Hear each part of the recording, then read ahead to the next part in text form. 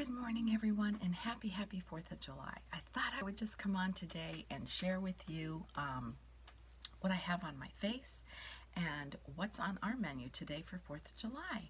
First of all, I just want to say welcome, and especially if you're new to my channel. I'm so happy to have you, and if you like this kind of video, just this little kind of informal chit-chat get-together, just hit the like button and subscribe. I'd love to have you. First of all, let me just say happy 4th of July. Please be safe, enjoy the day, and I hope you have a lot of great sunshine. We have just had like every day rain, and today I woke up, the sun was shining. There's no rain in the forecast until way late tonight, so we might even be able to go and sit and watch some 4th of July fireworks. But be safe, enjoy your company, and hope you have good eats. So today on our menu, what we're having is smoked pork. My son smoked a pork roast yesterday in his smoker, and I am marinating chicken kebabs with pepper and onion and mushroom in a garlic brown sugar marinade, corn on the cob, and we're going to have some sides of coleslaw, and what else are we doing? Oh, and the very best southern peach cobbler. I'm going to link below the website for this recipe. It is to die for. I have made many peach cobblers. I'm not dedicated to one particular recipe. I have made so many different recipes because there's so many out there, and I will tell you, I am going to be very hard pressed to change from this particular recipe. I found it on my Facebook. I follow Slow Roasted Italian Cooker, I think it's called. I will link it below, and this recipe came up, and it's called, I think, Best Southern Peach Cobbler. It is delicious. And what was different for me in this particular recipe is after you peel and slice up your peaches and you make this concoction of brown sugar and what else was in it? I don't think there was vanilla. No, lemon juice, and mix it all up and incorporate it. You put it into your baking pan, and then you bake it in the oven for 10 minutes. And it just allows those juices to just get nice and thick, and then you put your topping on top of it and back in the oven. Oh, it is just divine. The breading is on the top. The top layer is just awesome. It's not too biscuity, it's not too doughy, it's not too bready. It's just the perfect topping. Those peaches are succulent, and peaches are out now. They're delicious, and it's not runny at all. It presents itself beautifully, and it tastes every bit as great as it looks. So I will link that below so you can get that full recipe. So that's what's on our menu: kebabs and corn on the cob and pulled pork sandwiches and sides of coleslaw and a little macaroni and salad, and great peach cobbler and vanilla bluebell ice cream right on top of it. So I hope you have a very safe, blessed, and full of fun, friends, fireworks, and great food for your holiday. Today on my face, what I have on, or how I put it together, is I am using the foundation today, Born This Way. I think it's an old foundation that I just came across not too long ago, 3 months ago. I love it. I think it's great. It's by Too Faced. It's really nice, especially on oily days. I feel like it keeps me matte. It lasts all day. It has great coverage. I love it. So I'm wearing that today. But when I first started out, what I did was I put on my Rodan & Fields mineral peptide powder. This has an SPF in it. It also has peptides in it that cut down on the redness in my skin. And after washing and cleaning my face and putting on my primer, I went ahead and I just let it air dry for 2 or 3 minutes, and then I put just a very light layer, especially in my T-zone area, of powder, and just dab it a little bit on my cheeks, go around real quick, follow it with my foundation, and then after my foundation I used my Tasha concealer. This is relatively new. I've been using this now for at least maybe a month now. I really like it. I think it does a great job masking my circles, my dark circles. I really like it. I've talked about this before. It is a great product. And then I have, of course, Anastasia Beverly Hills Brow Wiz on my eyebrows. And today I did my eyes with my Cocoa Mirage Tom Ford eyeshadow palette. Of course, you've seen this a bazillion times. I love it. It's beautiful. This I have under my eyebrows, my upper eyelids. This I have over my center lower eyelid into the crease, and then I followed it with this darker color in the V and outer V area of my eye.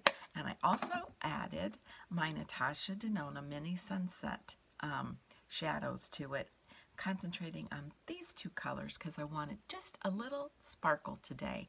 And these two colors are really, really pretty, and I have found that they blend beautifully with these matte colors here.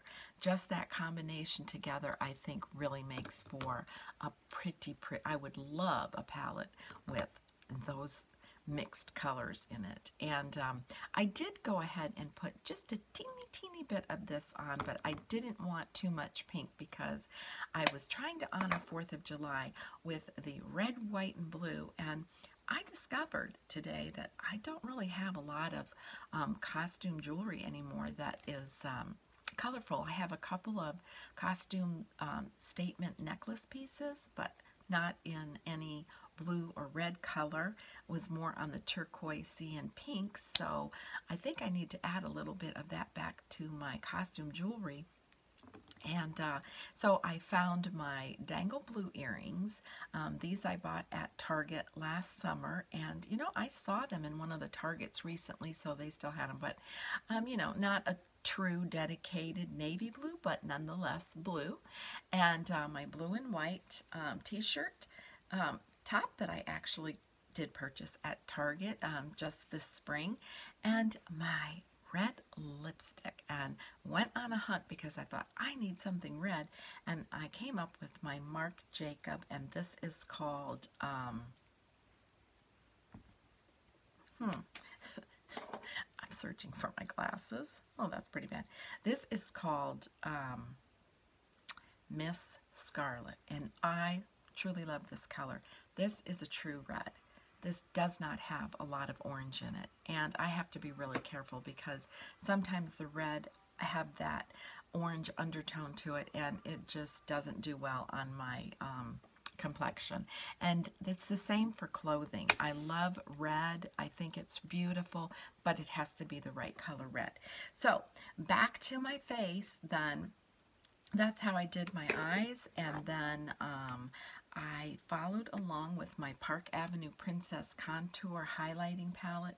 These two colors here under my eyes to set my under eye, and I also used this little pinky here more as a highlight over towards this area in here.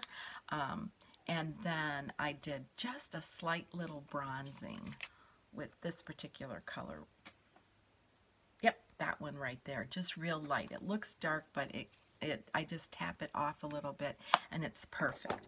And then for my blush, believe it or not, I have this Tom Ford blush on, and it's called Frantic Pink, and it's really pretty.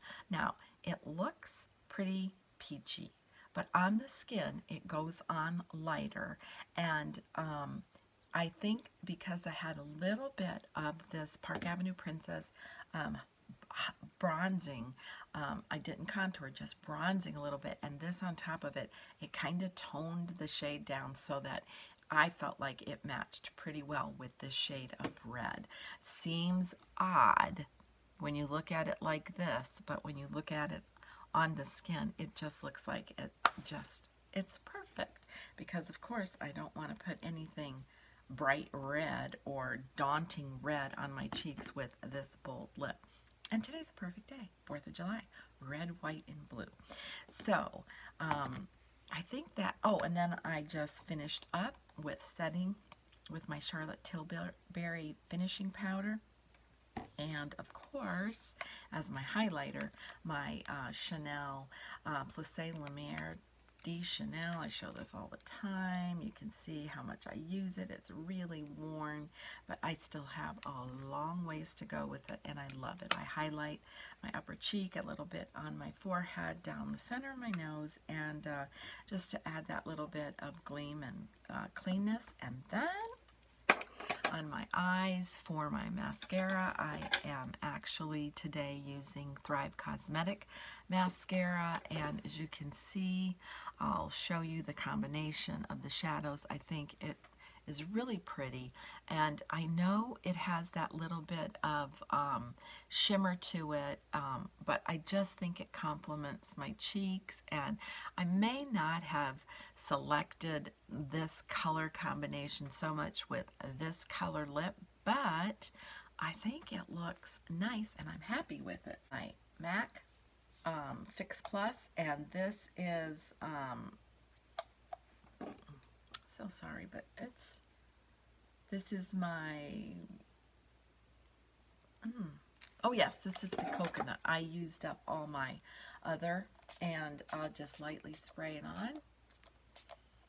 It smells so good, and it really does set my makeup. It helps keep my skin somewhat matte. It just helps in these really hot and humid days. So that's it. And I just wanted to remind you that I will link that best Southern peach cobbler recipe below, and look for my next video because I have a versatile, awesome meat recipe that you can serve over baked potatoes, for stuffed baked potatoes, nachos, hot dogs, or just eat it in a bun. I'll talk to you about where that recipe originated from, how I tweaked it to make it my own, what it originally started out to be used as, and how this is a recipe that I have been using now for almost 20 years. It is awesome, delicious, and you'll love it. So stay tuned for that, either at the end of the week or the beginning of next week. And until next time, I wish you a great 4th of July, a happy, safe, and healthy 4th of July that's filled with fun, fireworks, and food. And until next time, be kind, be humble, age gracefully, and get out your red, white, and blue, mix and match it, and just make do. Bye.